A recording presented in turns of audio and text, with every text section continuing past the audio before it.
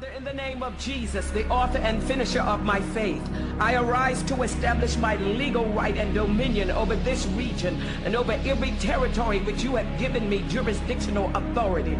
According to Daniel 9:4, you are the only great and dreadful God, keeping the covenant and mercy to them that love you and to them that keep your commandments. I appeal to the God who said in 2 Chronicles 7:13-16, if I shut up heaven that there be no rain, if I command the locusts to devour the land, or if I send pestilence amongst my people, if my people which are called by my name shall humble themselves and pray and seek my face and turn from their wicked ways, then will I hear from heaven and I will forgive their sin. I will hear their land. Now mine eyes shall be open and my ears attend unto their prayer that is made into this place. For now have I chosen and sanctified this house, that my name may be there forever, and mine eyes and my heart shall be perpetually there.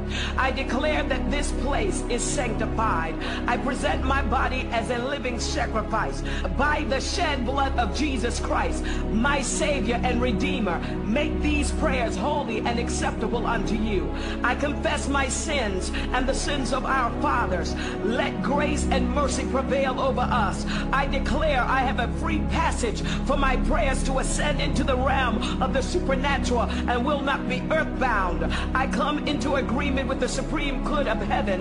I am seated in heavenly places with Christ Jesus. Therefore, war from this plane and realm. I declare that the anointing of God breaks every yoke. Open every portal and assign angels to reinforce me as I advance into new levels, new dimensions, new realms and territories. Let there be a breakthrough in the heavens. I tap into apostolic and prophetic veins. I shatter glass ceilings. I smash spiritual bars and iron membranes. I declare a breakthrough atmosphere is established. I recalibrate the spiritual climate and decree that every bit of lukewarmness must be replaced with the fire and the zeal of God. Baptize me with the Holy Ghost and with fire.